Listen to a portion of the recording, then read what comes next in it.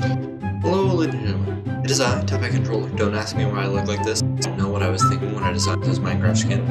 Have you ever heard of the Dream SMP? I mean, it's not all that popular. It's just a little Minecraft server with a couple small content creators. You know, no one too big, but some people have heard about it. On the Dream SMP, there is this one building. It's a prison. It's credited as being inescapable, supposedly. So, here's the thing.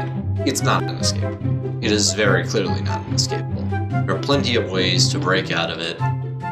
Sure, it's difficult to escape, but there are plenty of ways to break out of it. So, one guy decided, you know, I'm gonna make a prison that is even more inescapable.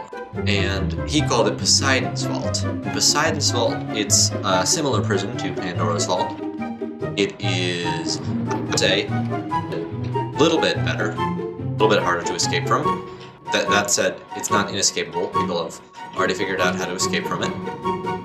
Yeah, so neither of those are truly inescapable prisons. So I thought, what if I tried to make an inescapable prison? How would that work out? And so I began thinking, what are Pandora's Vault and Poseidon's Vault doing wrong? Well, number one, what they're doing wrong is the blocks that they're using are all breakable. It may take quite a long time considering the Elder Guardians, but they're still breakable. If you just set up a bot to constantly mine obsidian, even with mining fatigue 3, eventually you'll get through the obsidian. So, then I thought to myself, what block in Minecraft is unbreakable? Bedrock. You can't break it in survival. Completely indestructible, right? Well, here's the thing. It's not actually. There are machines, redstone machines, that you can use to delete the bedrock. So, what I was thinking is, how can I use that? And I came up with a little design. Basically, you want to use your bedrock deleting machine to dig out a little hole. It can be as large as you want, but it needs to be a minimum of 2 blocks deep. Ignore this netherrack. Just find a spot where you can dig out a hole that's a minimum of 2 blocks deep and has bedrock on all sides.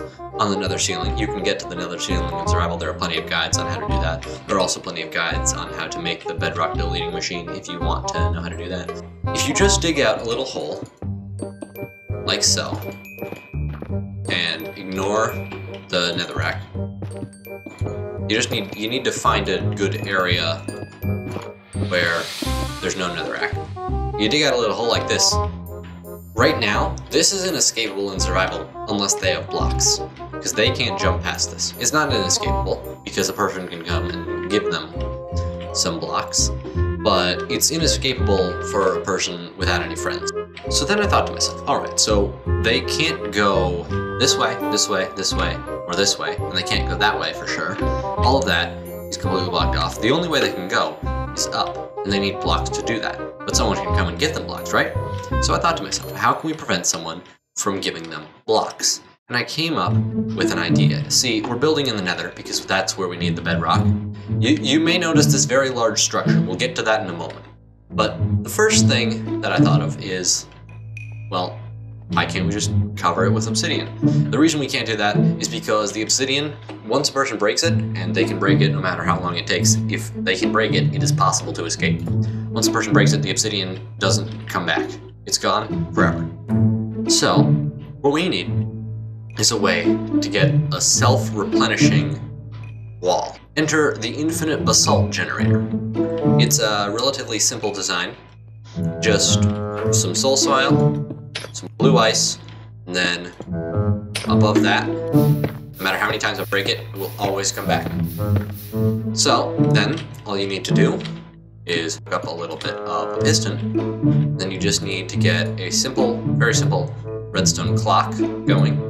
You can do that with just redstone dust, a redstone torch, a redstone comparator, and any block of your choice. I'm going to use granite for this example. And then a redstone torch, redstone comparator, redstone dust. Set this to subtract. It has to be on subtract, otherwise it doesn't work. And it'll keep replenishing the basalt. Now I'm gonna stop that before it messes up my pre-existing machine. But right here, I have a line of those, and they're constantly firing, and it's just a line of infinite basalt generators with pistons. And you can just make a flat sheet of self-regenerating basalt. And that's what I've done here with these little infinite basalt generators. So I'm going to squish myself down here, and that obsidian is just so that I can show you. I dug out a little 3x3 cell. You can do that in survival using the bedrock deleting machine. And then I've got some obsidian here. It's just a placeholder. And then above this is the basalt. If I try to break it, it regenerates. I efficiently find another pickaxe right here. So I'll switch to survival. Even with an efficiently found another pickaxe, I can't get through this. It just keeps regenerating. So yeah, the chances of a person getting through that, very low as is. But it's still possible, right? So I decided, let's make it a little bit taller. I've got numerous layers of constantly self-regenerating basalt, and then spaced in between them is a 2-block thick layer of obsidian. And the obsidian is there so people can't just blow up the basalt, but it also serves as an extra precaution against people trying to mine through the basalt. Right here, right above the basalt, let me go into survival mode. I'm just going to dig straight down, and I'm going to demonstrate something to you.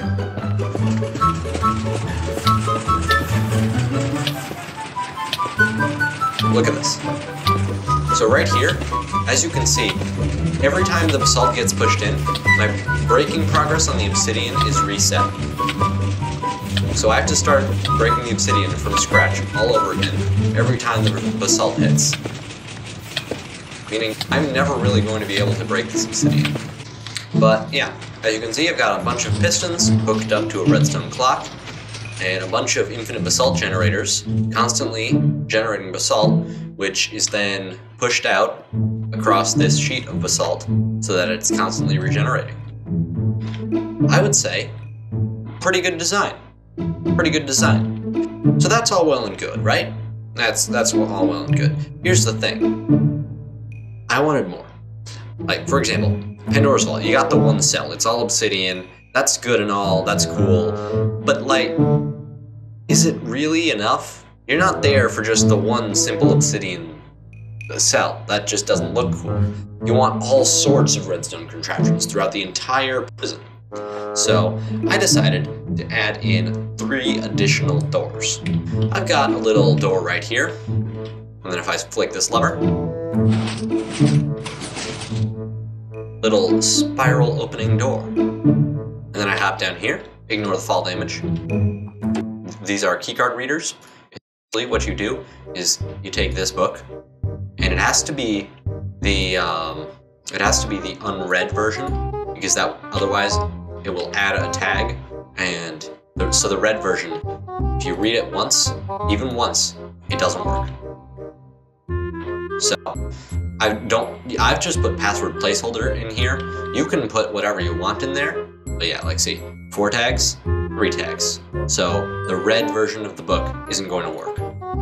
So anyway, what you are going to want to do to unlock something is you want to plop 1 book in, press the button, and you heard some pistons moving around, and then it popped up right through here. And let's take a look at this. Looks kind of similar to the other gate up there, the spiral gate, except this one looks a little different and it works a little different. Basically, you want to press this button for the upper gate. That is going to retract the little thing. It's a little platform on a flying machine, and I can show you what the flying machine looks like real quick. To sum it down is these fire, which pushes the platform forward, and then these fire, which pushes the machine forward, and then this pulls this along to repeat the process. Kind of set it up like an airlock system, where the top gate would open, and the visitor would walk down here, and then the top gate would close, and then the bottom gate would open. So yeah, the visitor would go down here, and then this top gate would close, you can see. So then I'm going to, and the lower gate. As you can see, it just slides on out. Yeah, so now you're on the basalt. No one's allowed to go past the basalt, except for the warden, who uses a enderpearl station chamber located near the bottom. There's not going to be any pathway to the bottom, and that's just in the interest of safety, so that the prisoner can't get through that passageway. Let me go into spectator mode. You'll see quite a long trip of basalt and obsidian until you eventually get down here into the prisoner's cell, and they cannot do anything. They can't escape. So yeah, that is the prison. I would not say it's complete. I still want to add more to the prison because, well, it'll just make it look cooler. This, it's kind of boring. It's 3 doors. 3 doors, sure, it's cool and all, but it's not that much. So I am going to leave that decision up to all of you. I would like to hear your suggestions for how I build the prison, what additional features I add, in the comments below. Furthermore, Pandora's Vault and Poseidon's Vault, those are all pretty cool names. My prison doesn't even have a name at all, let alone a cool one. So I'm going to leave naming ideas up to you. And while you're down there, if you're feeling generous, you might even decide to give the video a like. And if you're feeling super generous, you may have even hit the subscribe button. Ooh. I would like to thank you all very much for watching, and I will see you all in the next video. Goodbye.